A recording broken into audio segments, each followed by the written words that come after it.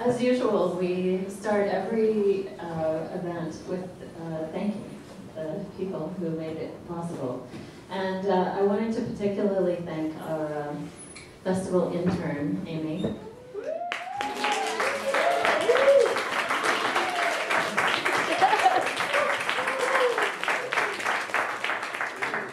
Who really has been everywhere.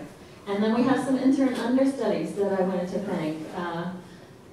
Helena Katz.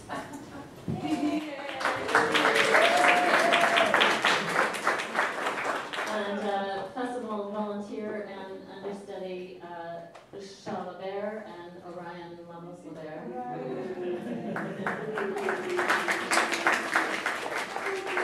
And future festival understudies Yael and Yara.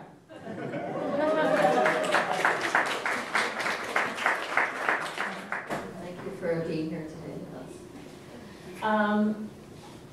What else should I say in the way of thanks, except to thank all of the artists who are still here and those who have already had to leave for sharing their extraordinary work with us over the last 10 days. It really has been profoundly world-producing.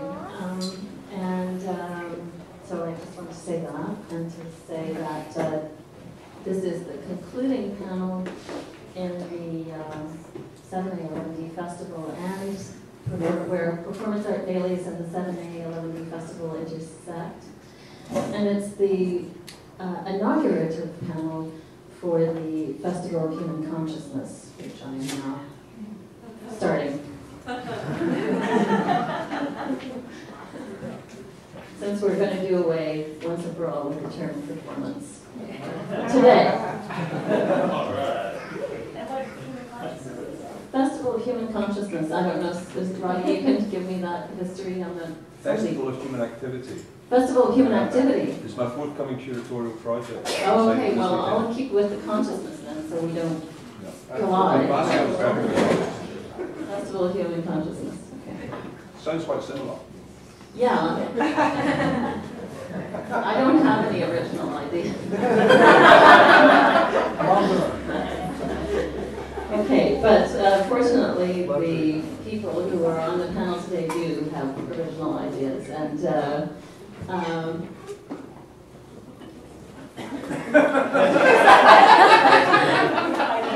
just going to go right to the introduction.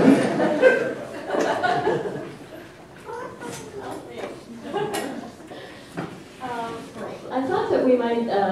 Well, I think I will just briefly introduce the panelists, because there are some people in the audience who I don't recognize, and almost everybody knows everybody, but they don't know everything about everybody. So, and I'm going to start today with Karen Elaine Spencer, because she has been kind of a through line for this project for the last 10 days. Sorry, I'm going to move back a little bit. I feel like the people over by the door are so far away. Karen Elaine Spencer lives and works in Montreal, Quebec, where she obtained her master's in art at the University du Quebec Montreal, UQAM. Karen takes the ordinary events of daily life and mines these for their poetic underpinnings, taking the time to take time. Her work has been presented in art centers throughout Canada and Europe, with recent exhibitions being Lit de Pain in Paris,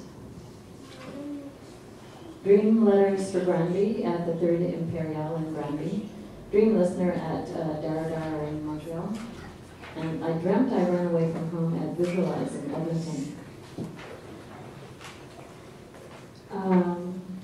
Then Joachim Stam, who's at the far end, lives and works in Gothenburg, Sweden. His endurance performances deal with direct political topics like the murder of the Swedish Prime Minister, Olof Palme, for George W. Bush's war on terrorism, as well as issues like censorship, the art scene, and its star system. Joachim Stam is basically a storyteller who uses... I wrote it. Who uses live action and the body as his medium. Out of some, you sent me a really garbled bio, so I I know. He's the co-founder and project manager of Live Action Göteborg. And he has a practice which he calls Donation X, in which he donates, it's a donated practice of I'll let him describe it, but I was just asking him now if it was painting or sculpture, because he paints on stones in towns, and it's a donated action. I'll let him describe that a little bit more. So, called Donation X. Victoria Stanton is a performance artist, video maker, photographer, and writer of fiction, poetry, critical texts, and songs.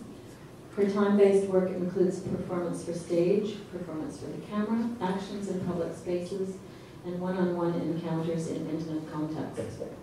Her work is an investigation into the ability and the desire to hold a space, to appropriate and disrupt the quotidian, to create spontaneous intimacy, to tread vulnerability.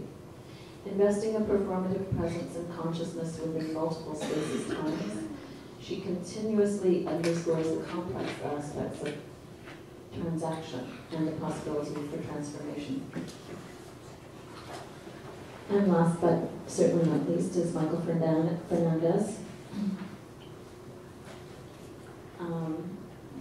Michael Fernandez was born in Trinidad and came to Canada when he was 14.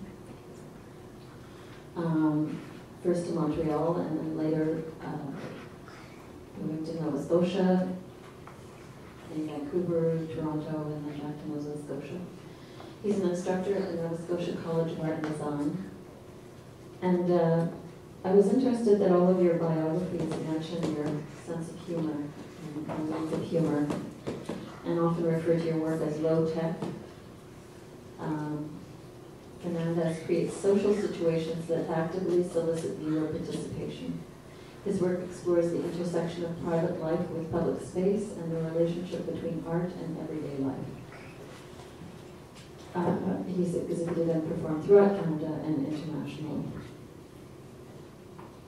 His installations, performances, text-based, and other ephemeral media projects are increasingly focused on live action that investigates how our daily habits and relations are often jarred by the unpredictability of life as it unfolds.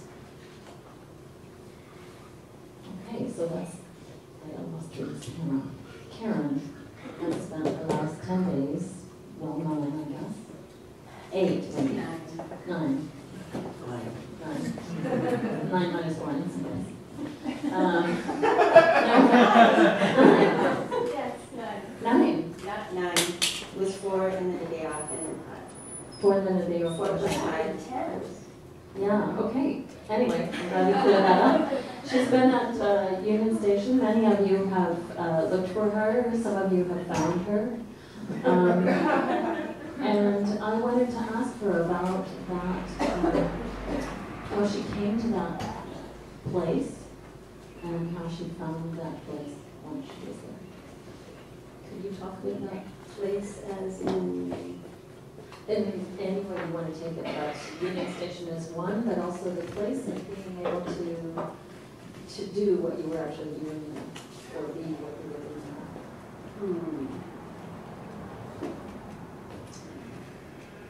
there. I turned 50, and turning 50 is significant in the sense that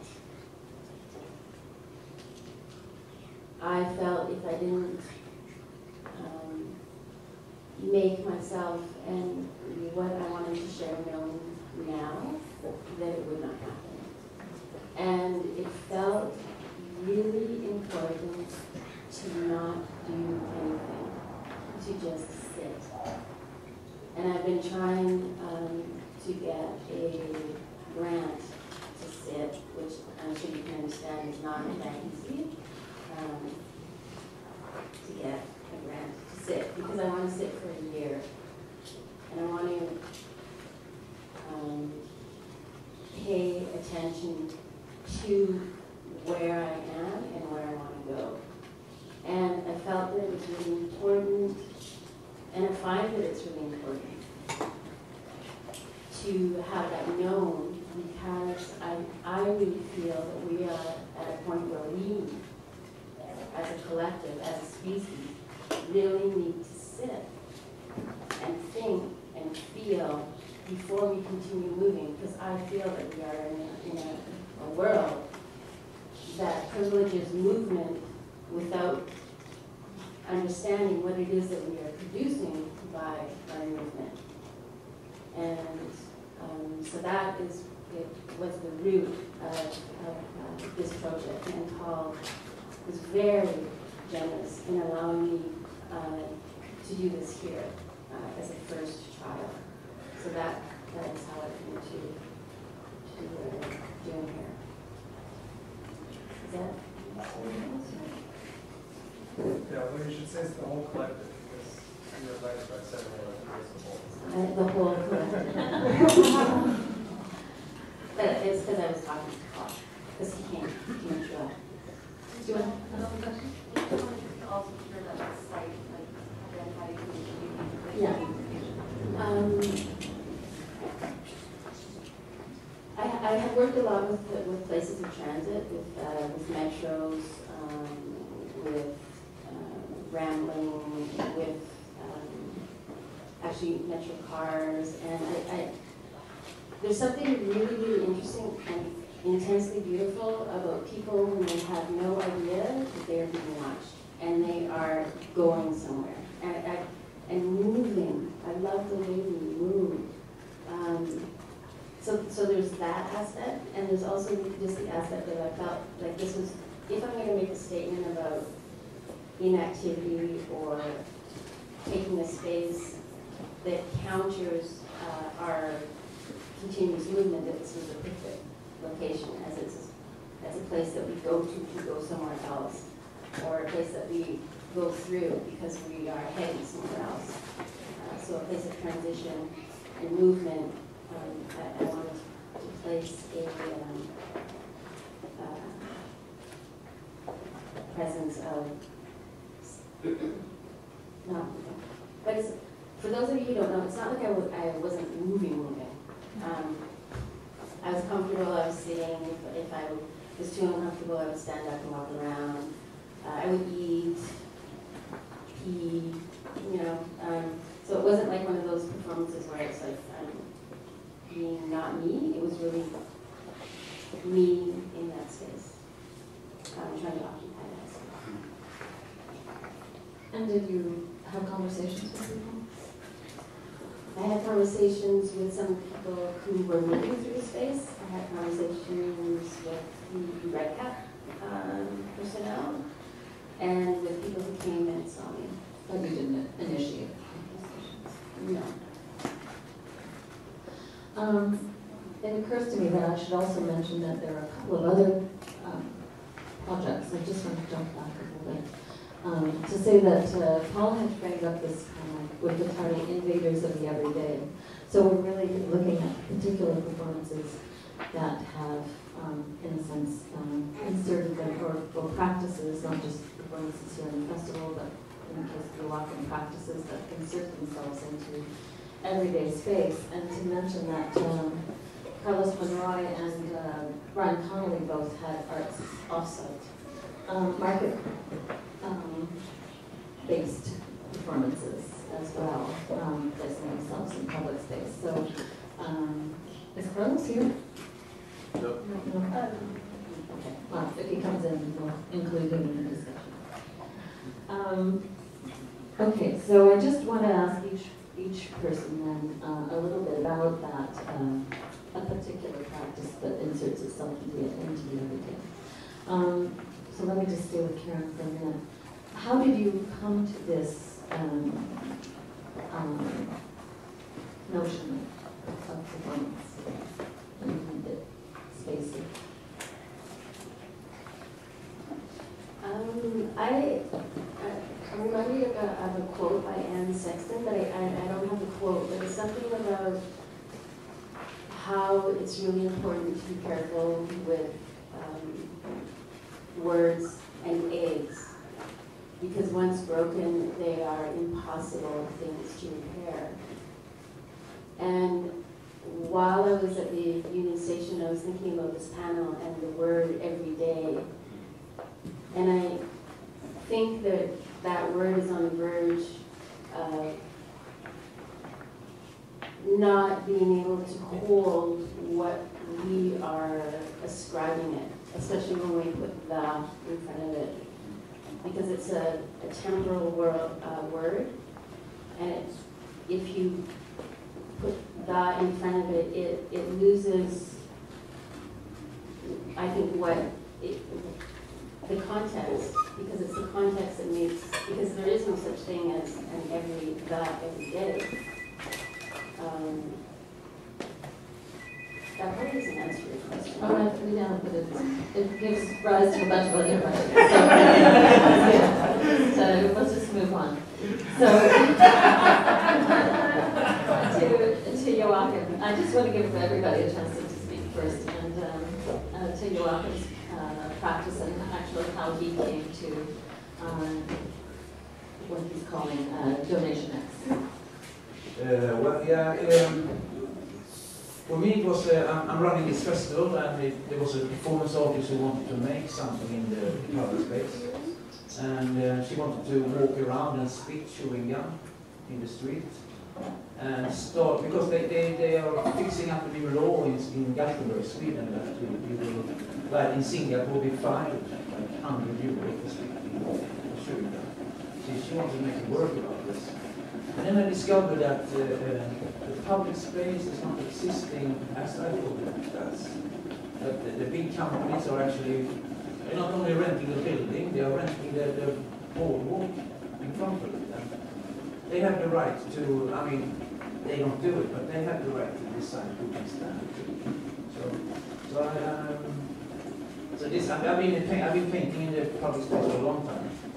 But then it became some kind of, we called up old graffiti painters who now have been older and getting families and working as artists. So we started some kind of little group. And because in Sweden also, they have this zero tolerance of street art, graffiti art. They really hunt kids with guns in the streets. This zero tolerance means that 24 hours after somebody makes something in the public space, it has to be removed. And it's a big fucking industry who earns a lot of money. It's a lobby group for this thing. So I talked to I had a lawyer, and we went through the law, and the law says that when you work with permanent colors, like spray cans, permanent is philosophical, then we came up with water-based color. Then they can't take us. So I started to go out in the public space and painting on something we have in Sweden. It's called common. That we still owe it, but it's taken care of by some kind of art department and stuff like that. So I found big clips. I went down to the map department. You have to forgive me for my English. Try to follow it. So I went down to the Department of Maps of the city and found out where these public spaces are, the common spaces. And we started painting there, and after 20 minutes, middle-aged guy standing on a road, 500 meters, nothing to hide against, and 2 cars comes up with, they draw their fucking guns. And I'm standing there with a little red wine and hyper music in this time. But that response from the city was like, shit, this is really important. So then I decided to make a bigger project of it. That was 3 years ago. And so you've extended it now to other cities? Yeah, it evolved. So I felt also that this is not only, this zero tolerance is not only about graffiti or street art, because our festival, we want to have at least 50% of all the artworks in our festivals in the street. We are almost forcing the artists to make one in the street and one in the white box, because we find this that's where we want to put the performance artists. So I felt like this zero tolerance is, yeah, it's starting because they have this law against graffiti. But I think that this, it will come, spill over on performance soon.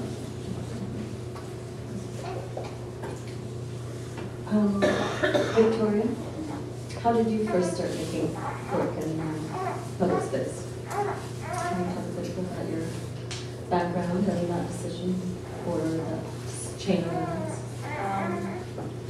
Do I have the microphone?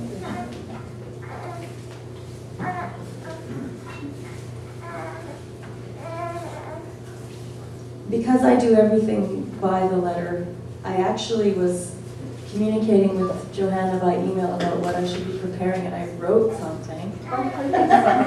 But I don't have to read it. I should be able to speak about it without reading about it. So I'm debating whether I should just do like these folks and kind of just speak, or if I should. I mean, I come up to about the same thing. It's my security blanket. Because I thought after a week of being here and having my head full of stuff, will I be able to just spontaneously start speaking about what do you do? So it's there if I need it. So I won't refer to it, but I kind of came up with a narrative that I wanted to describe. It's not super long, just in terms of how I got to doing this kind of work, because I didn't just start going out into the world and making work in public. What I did start to do was, as a performer, I was doing spoken word performance. And the spoken word performance I was doing was basically saying in front of an audience, like we're doing here today, what I wouldn't have the courage to say in an actual real life moment to somebody when something happened that struck me as either unfair, crazy, or a question that it posed.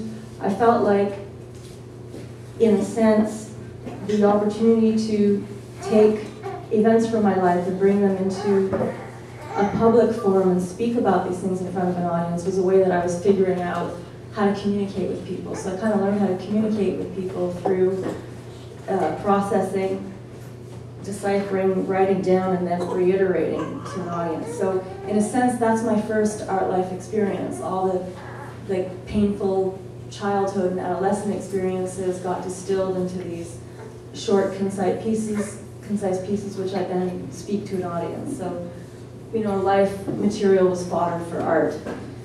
At some point, though, I had an opportunity to do a performance in a very small, intimate space.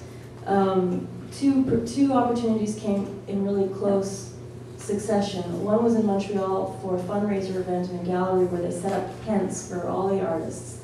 This like little sort of 3 by 3 foot cubicle that the artist would occupy. So I went into my cubicle and had to figure out what I was going to do there. Shortly after that, I actually came and did a piece that Paul was involved with here in Toronto at the Gladstone Hotel before the Gladstone was renovated, in one of those rooms. Those two pieces, which happened near each other, basically did the same thing without using many words, if anything, possibly hardly any words at all. I was basically doing the same thing that I had done in these spoken word performances, except this time, instead of saying something, sitting there as I was, completely terrified, I took the hand of the person sitting in front of me, and we were sitting with our knees touching, and put it on my heart, which was beating incredibly quickly because I was so damn nervous. And then the person sitting with me completely transformed. I mean, there was this incredible dissolution of two egos that took place. It might sound flaky to say it that way, but in the moment of it happening, I saw both of us together completely change. And this humanity that came out between us was something that I couldn't even put words on. That was my first experience of doing something, well, out in the world insofar as it wasn't in an art space, but in this one-on-one contact with somebody, which then showed me how this practice that I found myself in fact is a practice of transformation. That's what I'm doing, that's what I'm there for, what I'm doing. I don't mean that in the sense of hubris, I'm changing the world doing, but I'm drawn to that work because I see that it has the potential for that. So that's when I started to move work out into the world in a wish to engage with people in order to keep kind of trying to find a stronger sense of humanity. And I realized also that it was helping me in the rest of my life. So in a way, and this is something that I've read a lot of other artists speak of in their practice, and I realized it was the case for me, that seriously, this art practice is rehearsal for my life.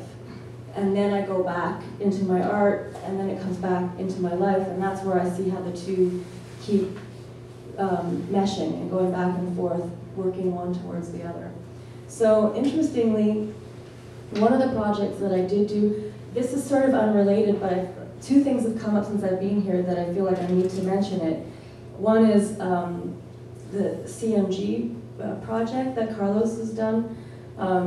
It reminded me of a project that I have been working on, and I feel like I need to get together with him and talk business. And I'll do that at some point, but yesterday or the day before, Johanna said, okay, Johanna's been great giving me rides everywhere for the last few days, so thanks for that. But yesterday before we were leaving, Johanna said, okay, Vicky, we're ready to go. And I turned to her and I said, what inspired you to call me that? My family calls me that, but professionally, no one does. So she said, I just feel more comfortable with it. And then Johanna said, and I'm fine with that. Johanna said, Victoria, it's a real unwieldy name, and it is. Colonial. Because I have this name that I feel like I never quite figured out how to work with, I finally one day woke up and figured out how to work with it. I created a bank. It's the Bank of Victoria. So I have a bank, the Bank of Victoria, and that's been an ongoing art life project where I issue checks, I talk to people about their desires and their struggles with finances. I help them to realize their dreams by taking the first step, talking to me about what it is that they need or want to do. And in some cases, things have actually materialized after some of the conversations that I've had with people. So that's been an ongoing art life project. It's kind of on hold temporarily because my finances have, been sort of on the wane, so I have to figure out a few things before I can go and help others, doctor heal thyself, so I'm in that mode right now, but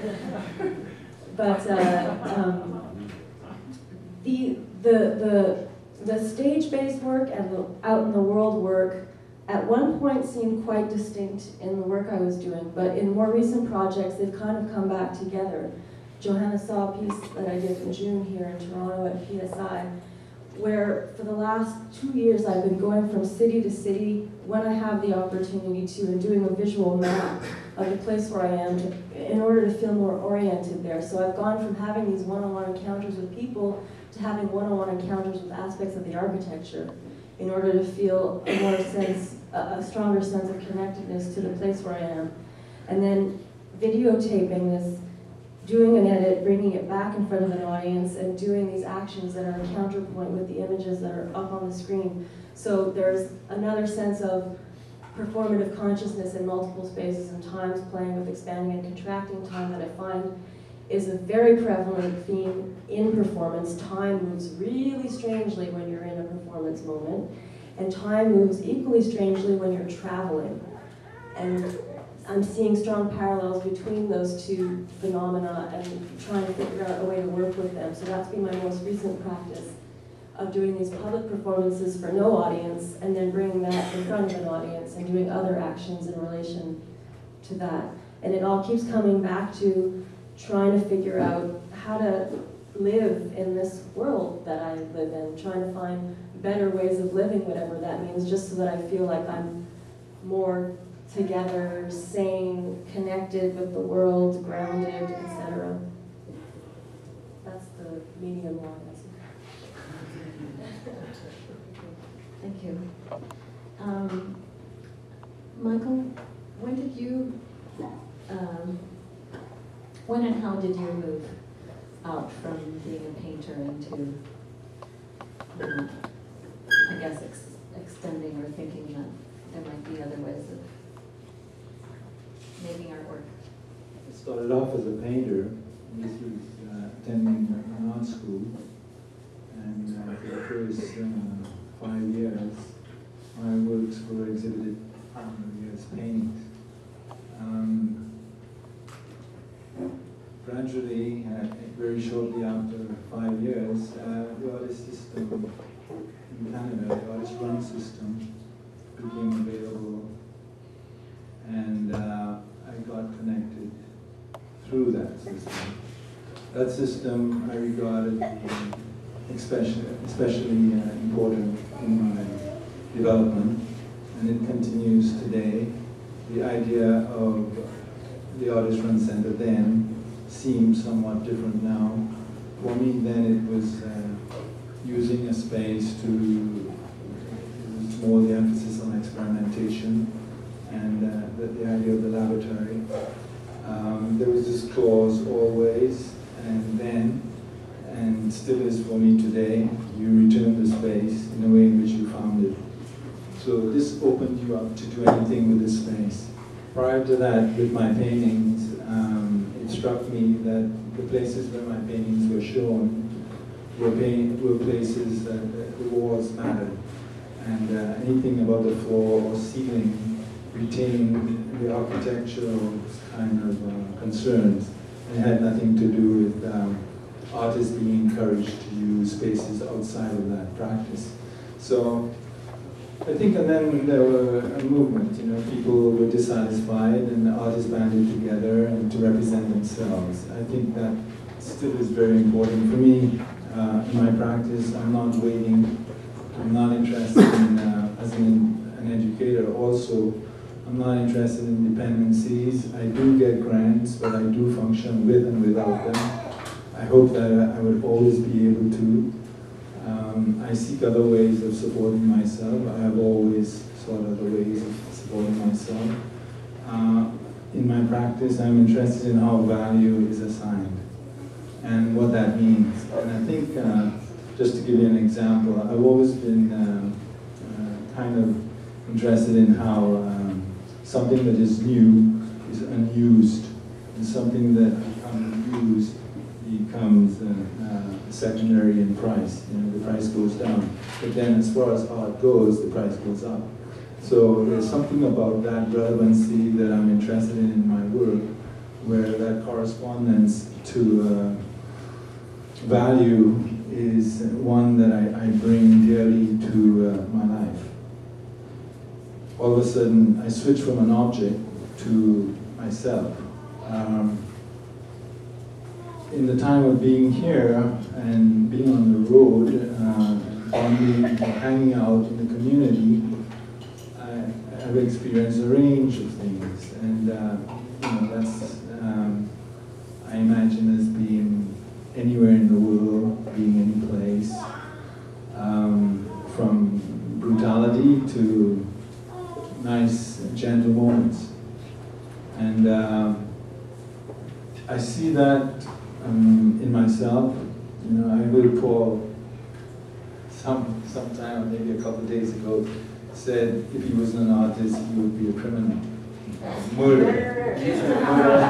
Said murderer. I don't know what kind of murder you would be, axe or gun, but Serial. Murder, serial. So serial, okay.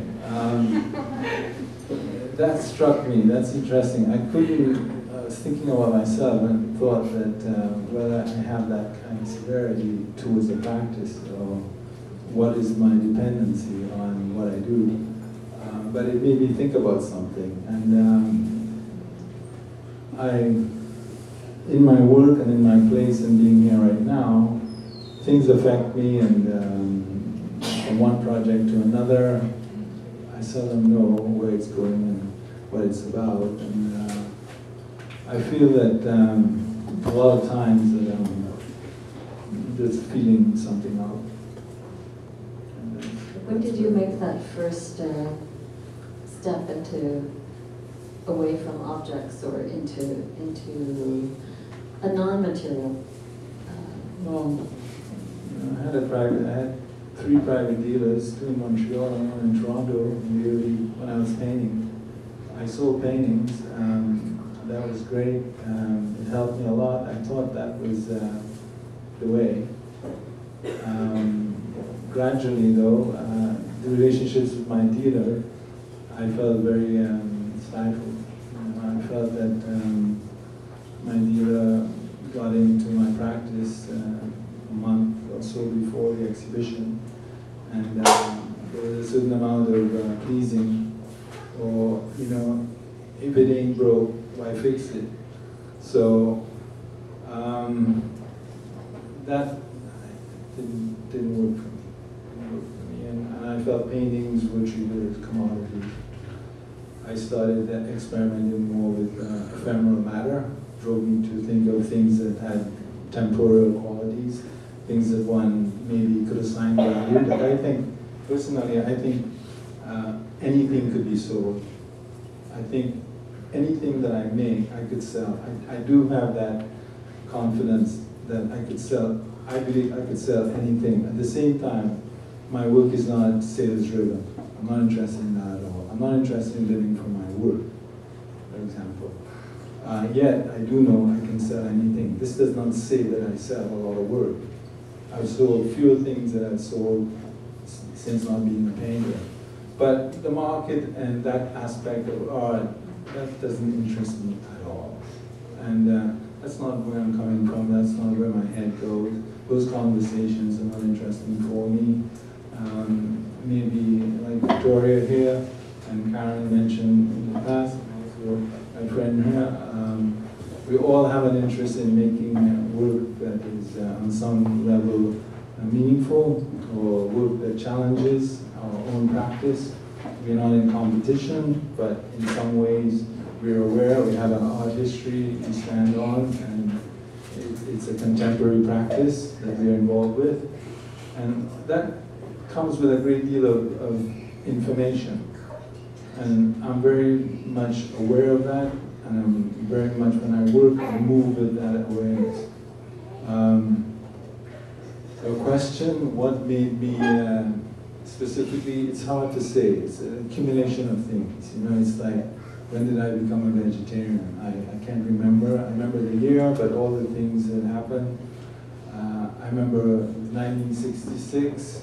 I was sitting down on the step in Montreal.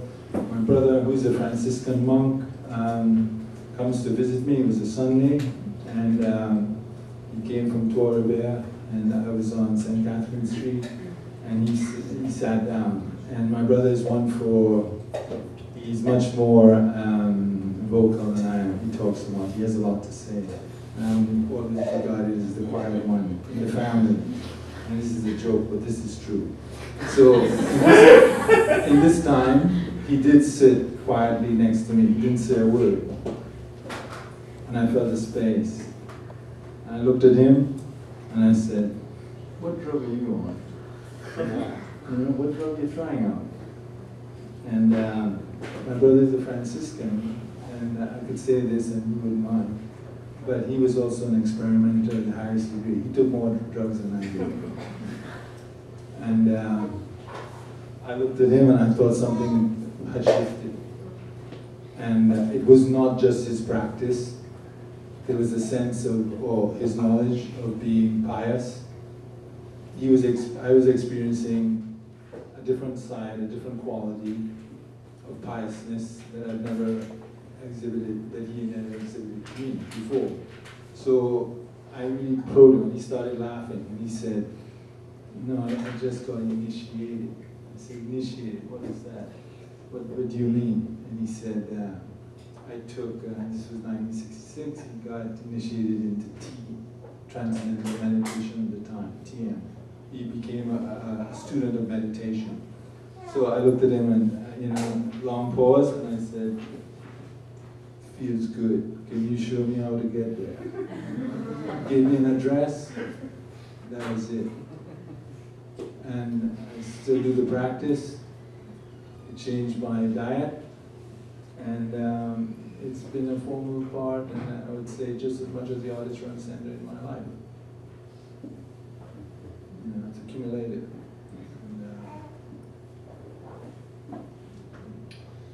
I don't, you know, it sounds like all of a sudden I start fossilizing myself. I'm trying to say everybody should go do. No, I'm saying it worked for me. I'm not saying that. I got a technique, and that's it. And apart from that, I have no skills.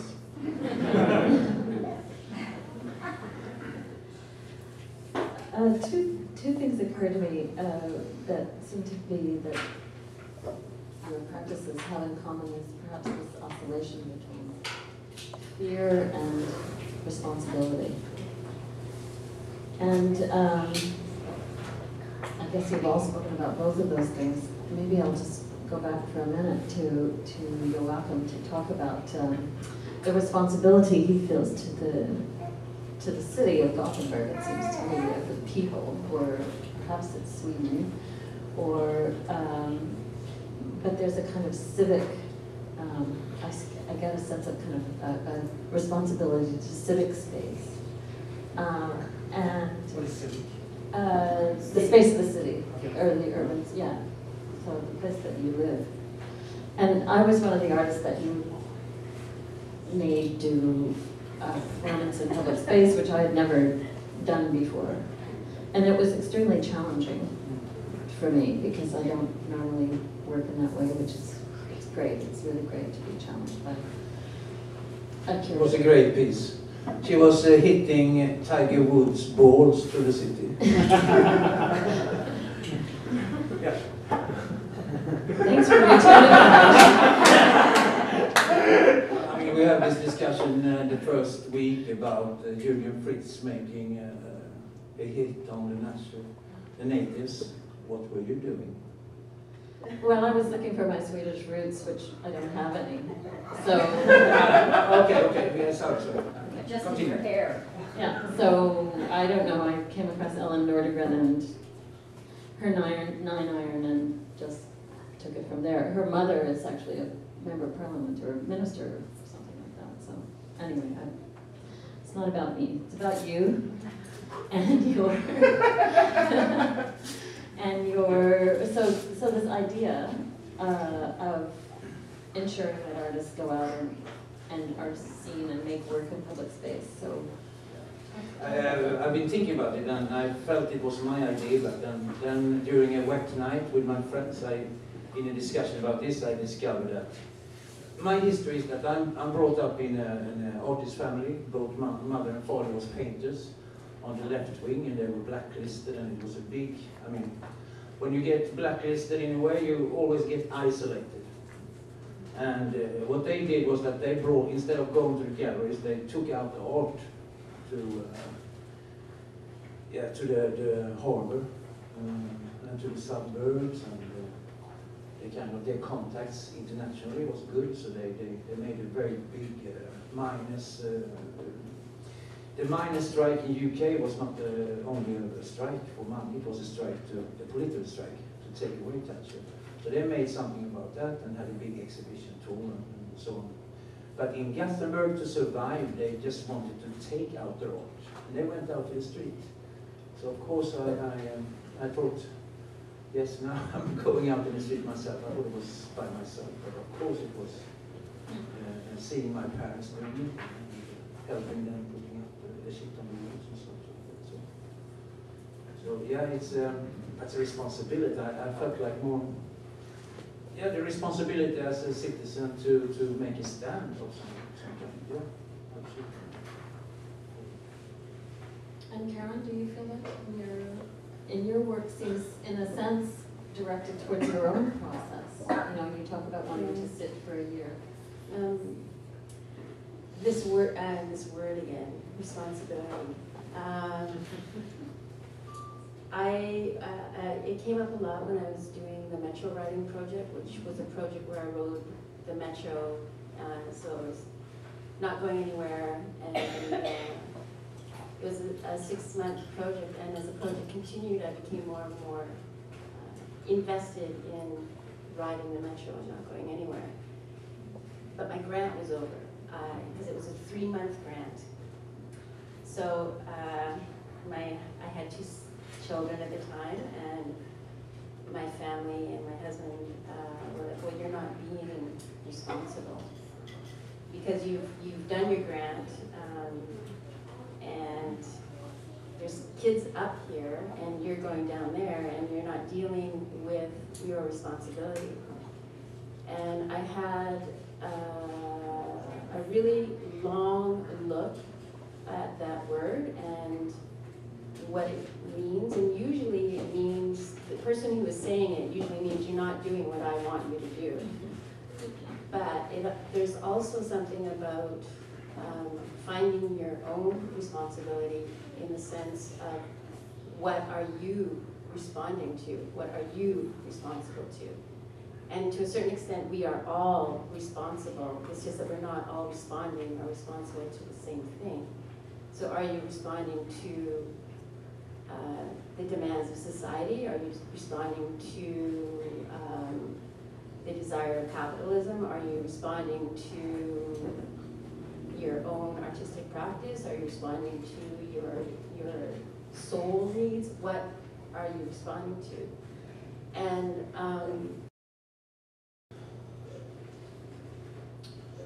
one of the things that I think it is really, like Johan, I think it's really important to respond to is this growing understanding within myself that the world is, capitalism is primarily a system that is based on somebody being below and somebody being above. And to a certain extent, we are all above, and a large part of the world is below. But even within our world, there are the below, and how do we respond to that? Because we are benefiting, and we don't really know where those limits are until we push against them, until we're the man doing their graffiti with the police with the guns, or until you're the homeless person who's sitting on the grass who gets a ticket for loitering because you're not really allowed to sit on the grass, or you're I don't know, I could go on, but yeah, that idea of I think it's really important that we look at what we are responding to, and to not just take this word as the meaning that generally is the person who's saying it generally has their own idea of what it means. Michael, you were doing things with strangers. What do you mean by strangers? People I didn't know. People I've never seen before. People on the street, people that don't know me. And why is that more important than doing things with people you know? Well, it's easy. And this should be easier. And it's not. You know, if you don't know somebody and somebody doesn't know you, you imagine a certain freedom.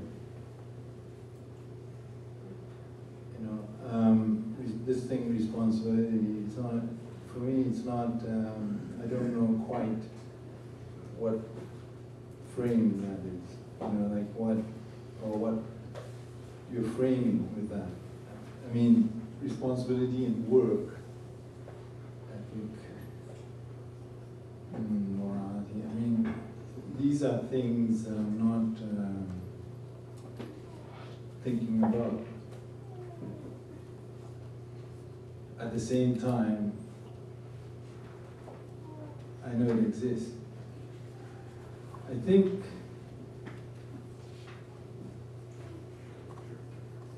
I feel we are affecting each other. I know that, but I don't know how. I don't know how to measure that either. And I've had examples of that being illustrated to me. You know, you do something and you never thought anything about it, or you say something, but somebody else takes that on. I mean, that for me, you know, like somebody asked me last night, do you believe in fairies? That's not the point. that's not the point. Whether I believe in fairies or not, then you're not valuing that stuff, that content that I'm involved with is about something else. So I'm not trying to be evasive or even difficult. On the street, I know that people are coming and going. It's like Karen said with this train station. They're on their way somewhere, but there are also some people who are living on the street. Now, it's interesting that all those differences, it may very well be that their mind is somewhere else. The person who is homeless could be thinking about something else, not just homelessness. I don't think because he's homeless or she's homeless that home preoccupies him. In some level, I am in awe of that existence, that I feel a closeness to, that I'm not very far from. I'm never very far from. And I could say that I'm interested in work or I'm interested in living with that memory for everything that I'm not far from. And the street brings it out. For me, street work is unpredictable. It could go in ways that you never imagined, you're unprepared for. And how I deal with that is what I reflect on. That's the value of my work. That's how I see value. I look back and say, oh, that's interesting. Look how I defended, or how I stood ground, or how I was in that situation. So I think a work for me, and we're talking about vulnerability, a sense of openness, a sense of experiencing, if we can, some empathy, going to the other side. The impossibility for me is possible, and I bring that to that's something that I look forward to engaging with always. There is nothing, like I said, I think anything can be sold. It's. I went out in the break. There's a store right across the street. It's a little thing. The title of the store is "I Miss You." I could look at that and say, oh yeah, that's part of comics. It's true. It's a clever sign, but it's real. I could miss somebody. Somebody could miss me. And at the same time, I think we don't go anywhere either. Somebody kept telling me with this piece that I did here turns out to be the most interesting thing I've done thus far for me, because people kept saying, this happened, there was a sense of frustration with some people. Michael, where are you going to be? At what time? What corner? And I'll be there. I said, why do you want to be there? Well, I want to see what you're doing. I said, you're experiencing what I'm doing right now. I'm here. I'm not lost. I said, I'm looking for you. I can't find you. 3 days now. I said, you found me. I'm here. And I want to stop looking for me because I'm not lost. And nothing you're going to find is going to inform you differently than what we are sharing right now. And I mean it. And if that makes no separation in my work, I'm more interested in that. I don't feel that this is what I do and this is what I am. I'm not interested in that. At the same time, yes, I have models that have been valuable. I watched this happen with close friends and others, where Somebody has done something very great. Could be in music, could be in poetry, could be just in being a friend. And then they did something and no, that person, you know, out of my life. Now, how could you throw out something that was once valuable by that person, that author, who now does something as you feel as invaluable, or something that was disappointing? You understand? But we are doing this. We are crossing it out.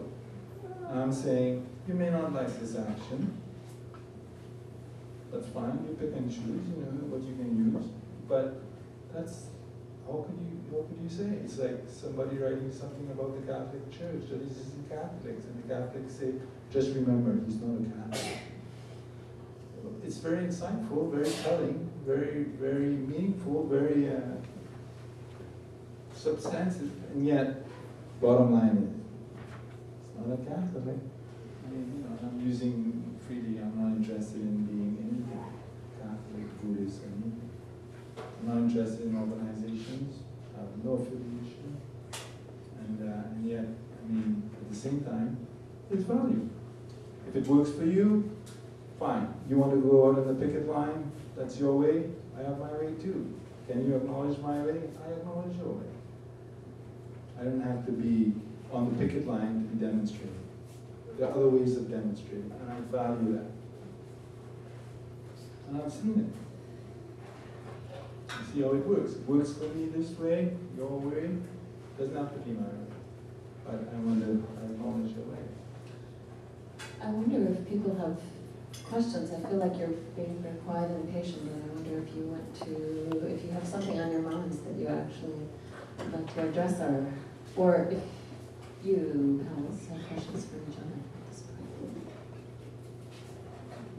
I'm just voting.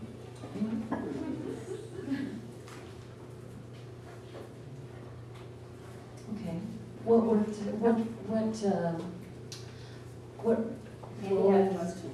Well, no, keep going with where you're going. I was going to just say, what role does fear play in your work?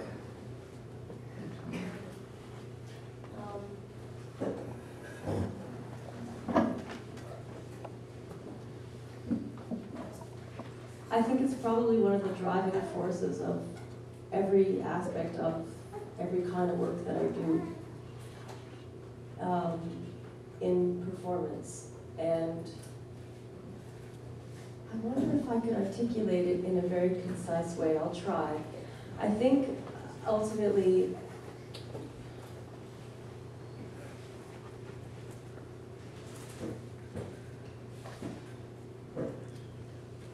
the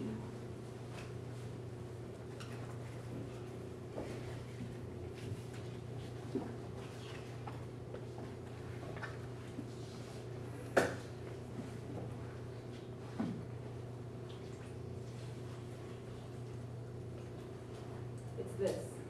It is this. Silence. Being together.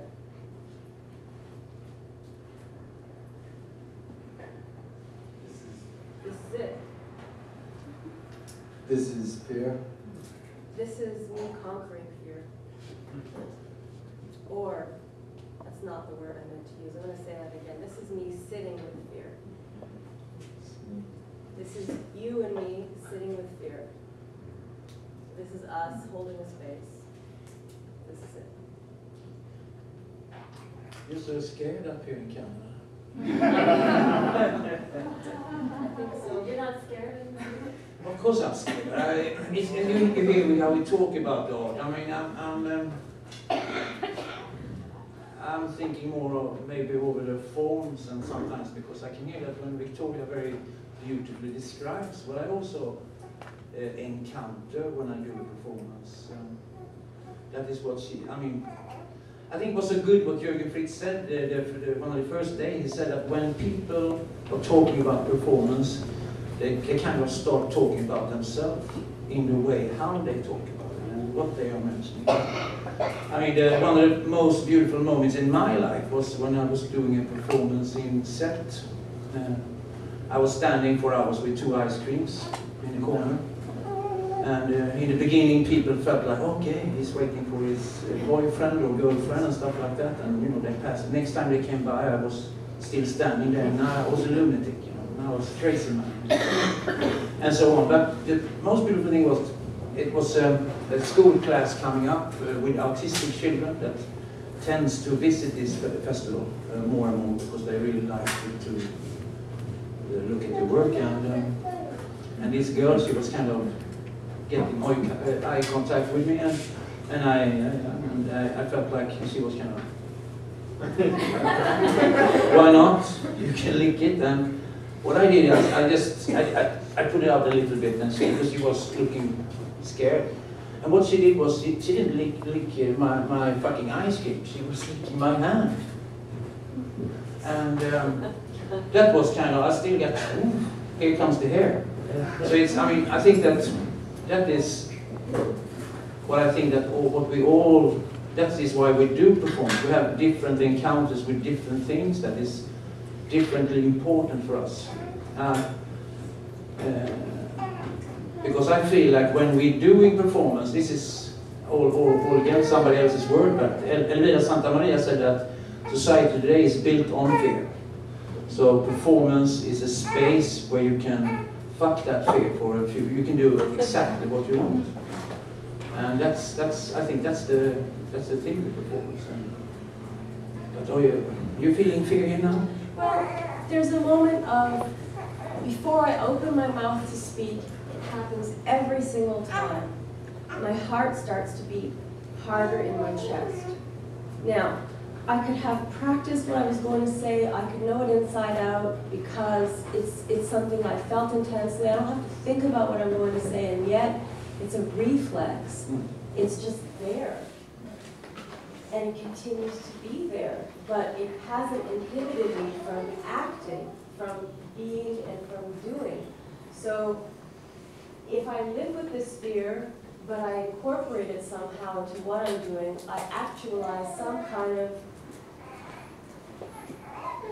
sweet, some kind of, it's not that it's resolved, I haven't got a desire to figure it all out, but a strong desire to just live with it as a driving force of some kind.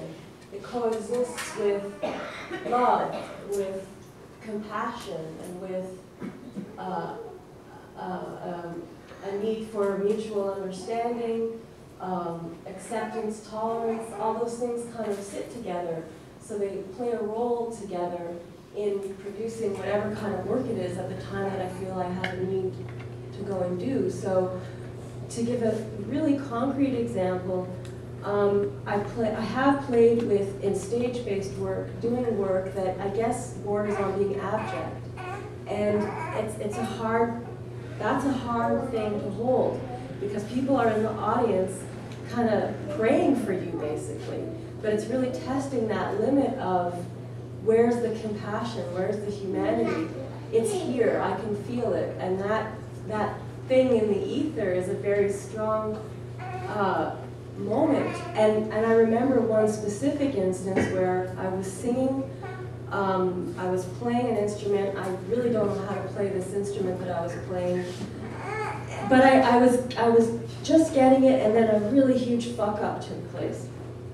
I basically fell off the horse and got right back on again. And there was a collective sigh in the room where everyone was holding their breath thinking, what's she gonna do? How is she gonna figure this out? And I was fine. I was fine. I was having a good time, actually.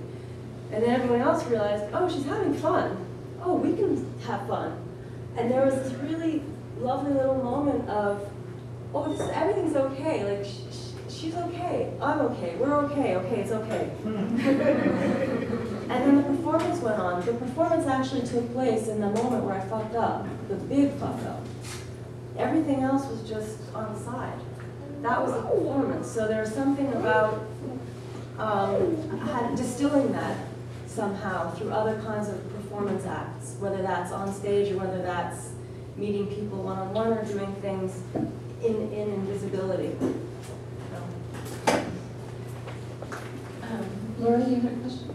Yeah, it kind of bridges the conversation of responsibility and fear a bit.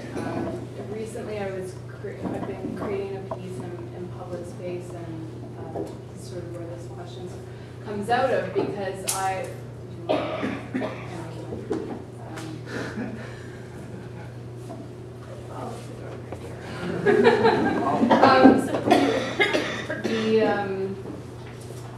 like often having created stuff that maybe in public space is a little more whimsical, and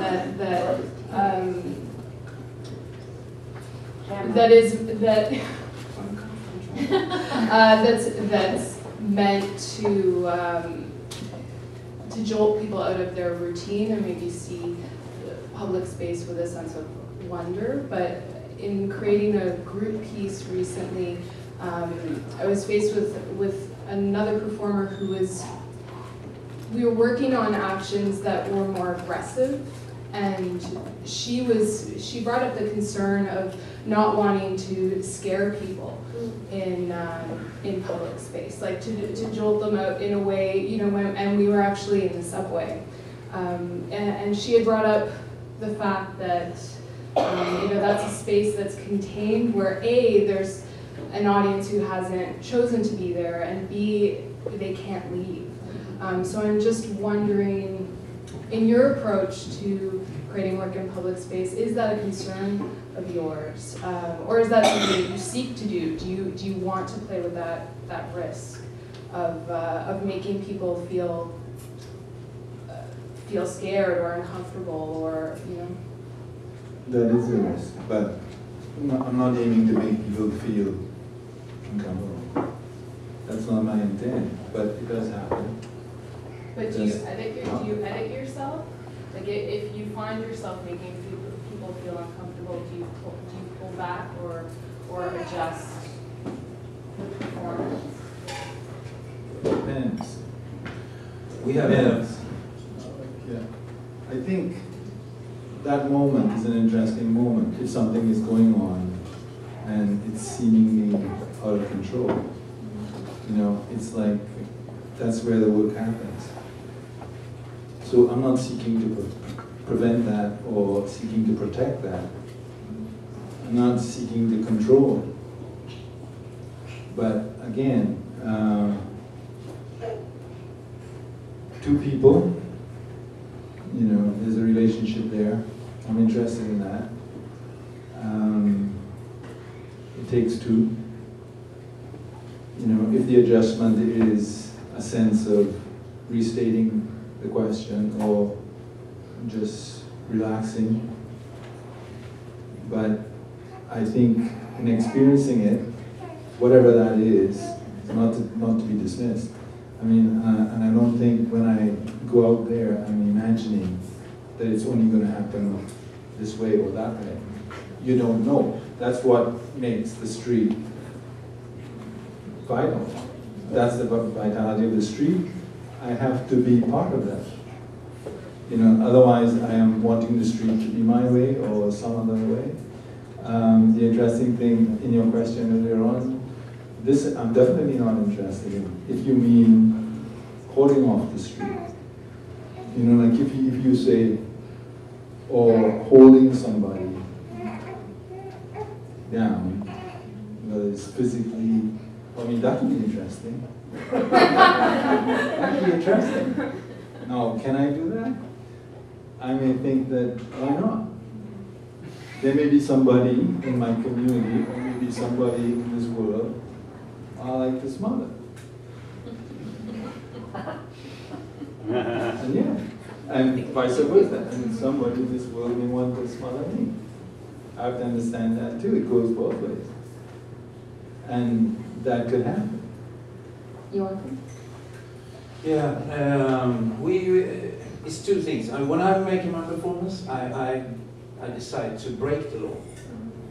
Then I have to take the punishment, whatever it is. So, but I think that's also a way to pushing it. But when we are in the festivals that we are organizing, like when we are forcing the artists to do something in the street, then we of course have it can't be fire, It can't be guns or knives, but the rest is possible. So then this year we had our volunteers, who is almost as good as you here.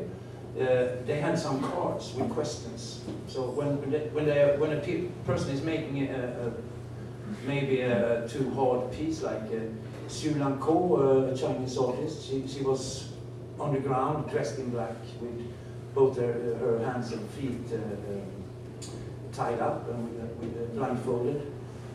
It's just like it looks exactly like from Cambodia or from Vietnam War, but she's in Gothenburg streets.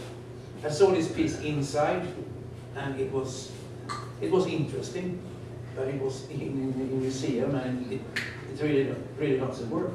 In the street, it was so strong that our guy who is documenting our films, been working on television and traveling all around, he started to cry because he was back in Indonesia, he was back in Vietnam, taking these images. And then we have people who is really we have a responsibility to answer up what is happening, and also to protect the artists and stuff like that. So in that sense, yeah, we have to. And the card have different questions. Why are you angry?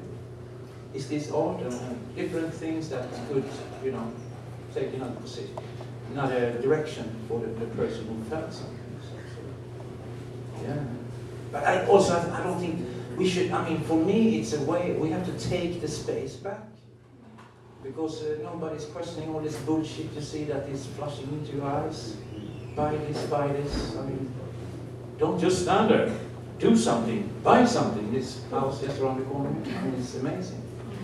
But nobody is talking about this commercial rape that is raping our eyes every day.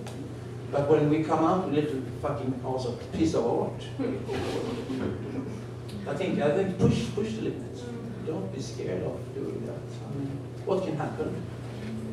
Yeah, and I would say that as well, that is where you will find the interesting questions of, and to me, maybe it's more a question of ethics.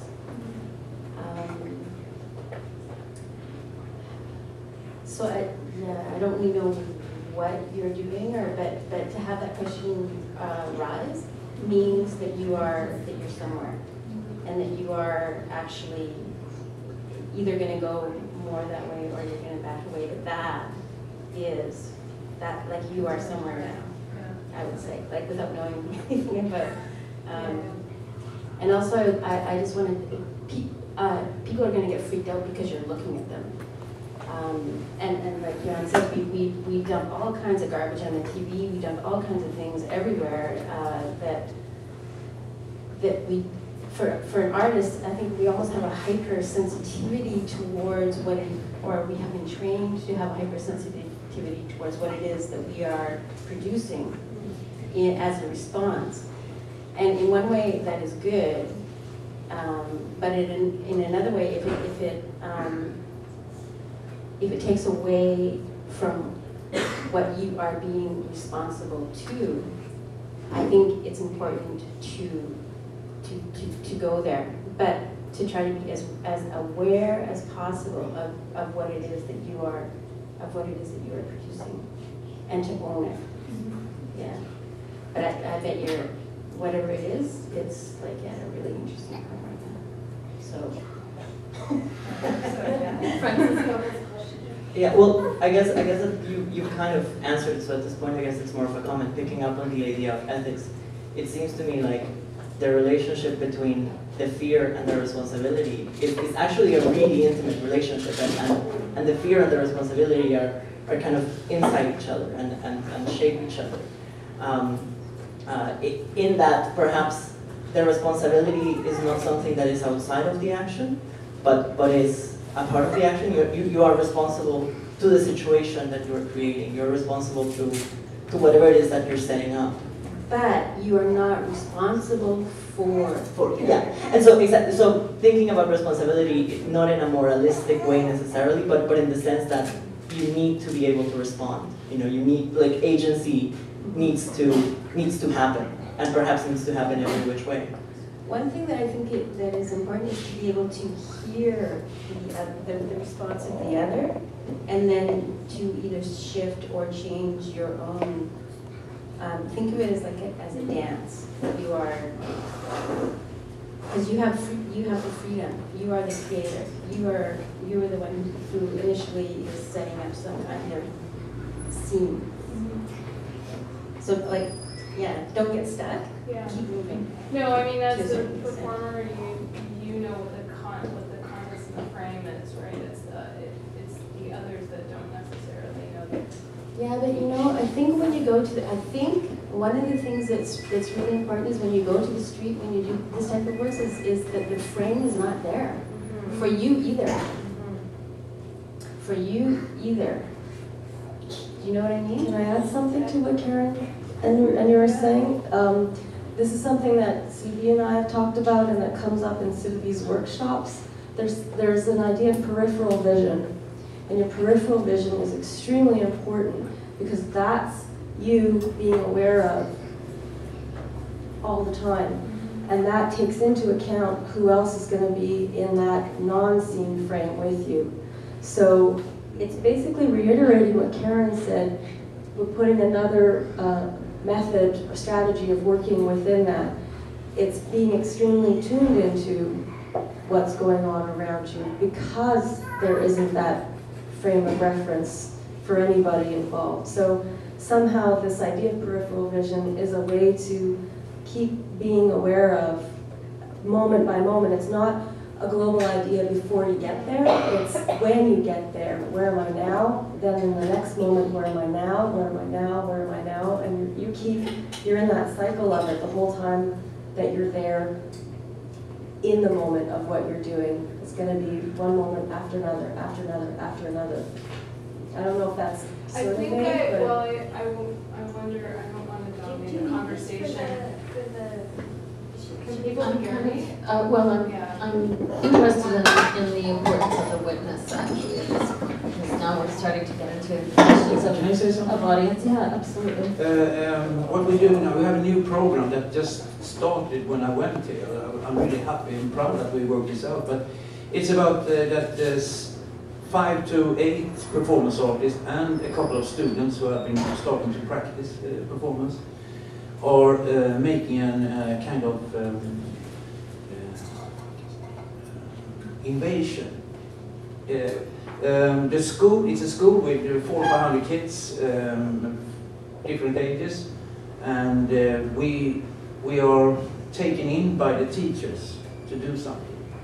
And it's a full day, 6 hours performances, and we just start sneaking in on the schoolyard, in the corridors, where people are eating, and just do performances in different ways. And we had the idea that we can do this in silence, but the kids were so on us. So after 20 minutes, you have like 50 kids hanging in your clothes, and then, I mean, of course, you have to respond. We couldn't do what we thought we could do. So we had to answer them all the questions, sit down and explain, and afterwards we were going through all the classes and explaining what is performance, what is this, and so on. So I mean, it's a different situation. I think that you can leave people in the street. It doesn't matter. I don't think that they have a responsibility of what other people's are. I mean, for some people, a melon is something that to eat, but for the guy who was tortured by his father for 10 years, who put up a melon on his face every morning, it's something else. So some of these responsibility things in the street, I can't really feel that what this person is witnessing is. But if I see it, of course, I'm a human being. If I see somebody's getting freaked out on something, of course you have to.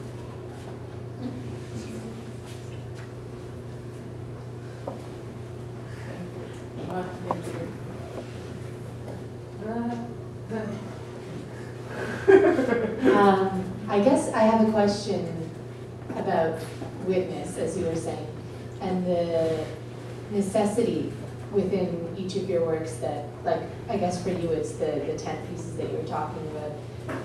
On an individual level, the necessity of a witness. And you, Karen, we spoke briefly about for your piece, on a personal level for me, I often thought about it, but it was never realized physically for me.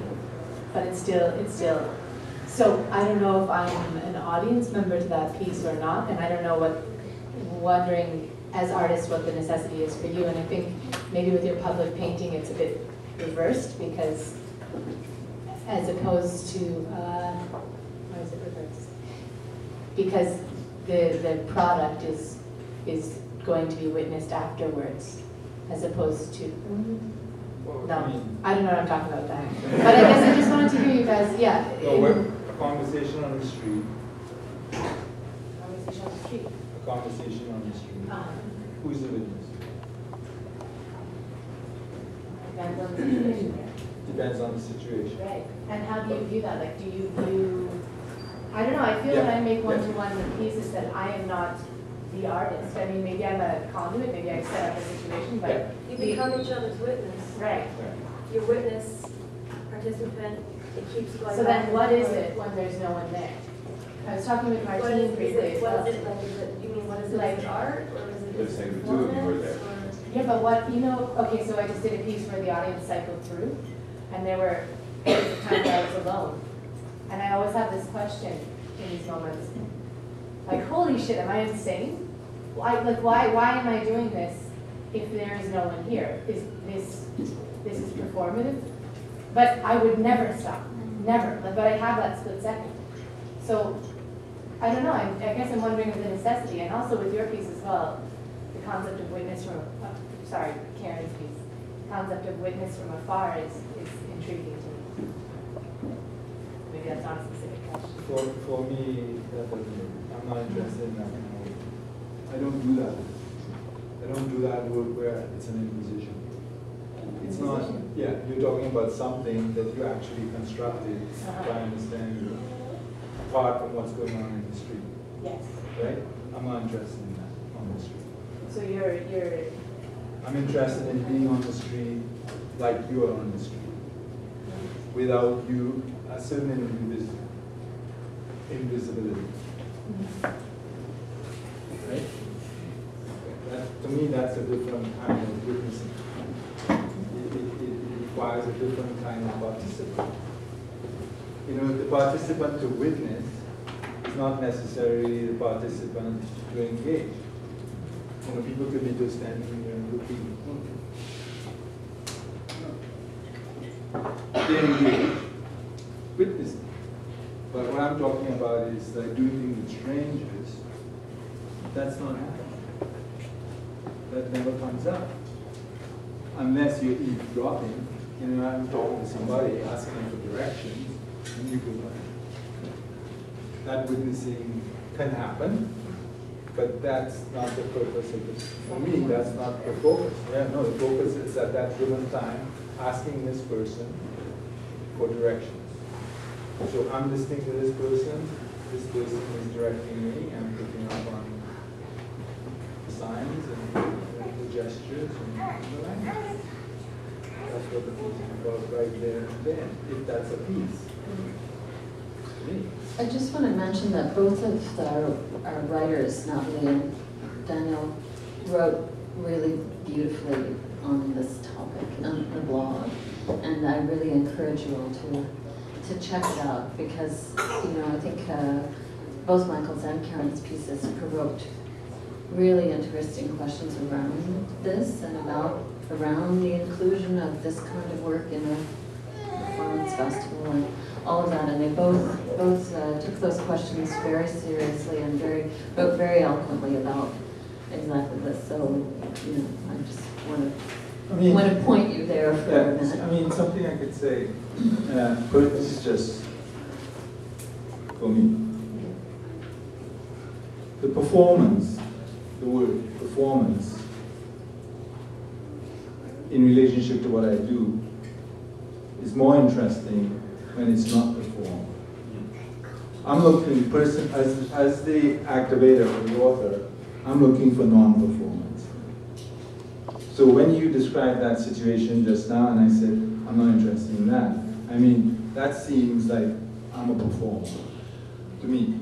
I could be wrong, but that's how I interpret that. I'm not seeing that as being the kind of performance I'm interested in personally. I mean, maybe it works for you, but this question is for us all as the viewer. I'm just describing my situation in relationship to that. It's different. Yeah. Well, then what's the difference between that and going to the grocery store and talking to the checkout girl? No difference. Right. Andy's got a question. Andy? I have a big voice, but if I need a mic to be recorded, I'll take a mic.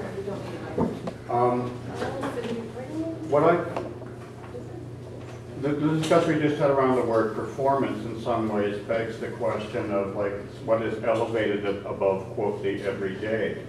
Like performance stands, does performance stand above or within, quote, the everyday? But Karen, you and I chatted at length at Union Station on Friday, and I have a block around using the definite article in front of the word community.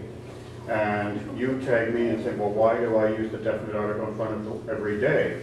And I'm convinced you're right. Like, what is the everyday? Is there a singular everyday? Or why are some things everyday and why are some things above or outside of the everyday? Can you take that further? Yeah, and to get back to your question, for me, what you're doing in the room, what I'm doing sitting, is a position that you take that produces either something within you, and to a certain extent within the people who pass through, within the people who see. But for me, one of the most amazing things about the framework of this conference or the festival, the framework of what we say is art, what we get to put there, means that the audience is not necessarily, there's many audiences. And yes, you are an audience, even if you never see the piece, if you know about the piece, because to me, it plants a seed. I can visualize, I can visualize you sitting in that room with nobody coming in, and that produces something within me. And then it enters a discourse. And it's bigger than us. It's been going on for a long time, and I think it will continue to go on for a long time. And to me, that it's the language, it's the images, but it's also what it. But I also believe I have a tendency towards conceptual, but like an embodied conceptual, which is like those two words don't go together either. Because I think, for me, there is something really important about living what you believe, living what you say, even if it only enters discourse through the written word, through the language, through the speaking of it. And living what you say is another form of responsibility. I thought. I just wanted to ask, so if nobody knew what you were doing except us, where's that seed still? Because this, like, I'd seen this as a framework. Yes. I should have said that. I wouldn't have thought this. And sometimes I have been working a little bit with what is called furtive practices, and sometimes there's only one person who knows, and the sense that you carry within yourself is that one person who knows this other person's action, this other person's work is. To me, it's the feeling I have is of that hair raising on the arm, of the lick of the hand, and bad. I think it's always interesting when it goes in, when like maybe 10 years later, 20 years later, it comes out into because to enter the historical discourse, it does have to be shared with more than one person.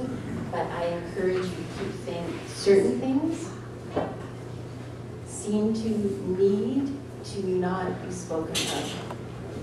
to have their power. And to be sensitive to that, I think is really important. Brings it back to value, then. But a different kind of value. Yeah. I'm valuing a cup of coffee right now. I think, obviously, everyone can stay and we can talk and we can kind of break up this But in, microphone about thing, public but Joachim space- wants to have the last word, so I like I it. will. Being so quiet. No, but I actually think that I rather meet the police than the art police. Art police. Have you heard about that? The people who is always saying that is fucking. That is. I rather meet the policeman in the public space than the art police in the art space. That was my last word, John. Okay, thank you all.